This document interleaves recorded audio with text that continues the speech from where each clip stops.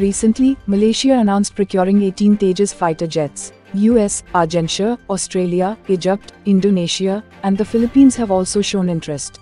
Tejas can carry up to 9 tons and can fly Mach 1.6 to 1.8 at an altitude of 52,000 feet. This multifunctional fighter aircraft has better fighter power. It has an active electronically scanned radar for critical operation. It can refuel in the air and is capable of targeting enemy aircraft from a distance. It can also dodge the enemy's radar. Tejas was inducted into the Indian Air Force unit in 2016. Hindustan Aeronautics Limited (HAL) is entrusted to manufacture Tejas jets. Govt awarded 48,000 crore rupees to deliver 83 Tejas jets by 2023.